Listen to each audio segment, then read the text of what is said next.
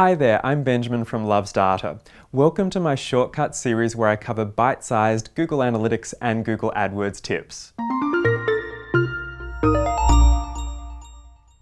Let's look at the relationship between page views, sessions, and users inside Google Analytics. So let's take this scenario. Someone's been into our website, they came in on Monday and viewed a series of pages before leaving and then returning on Thursday. Those 3 page views on Monday would actually be combined into an individual session.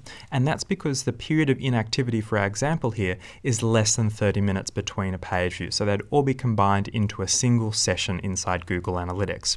The same happens on Thursday, so we have 2 page views combining into a session. So now we have 5 page views, but completed in 2 separate sessions. These then form a user. So the user is based on the individual cookie that's used to track people into our Google Analytics report. So here for our scenario, we'd have 1 user performing 2 sessions, 3 page views on Monday and 2 page views on Thursday. Do you have a tip you'd like to share? Tell me in the comments below. And for more tips and tutorials, check out my other videos.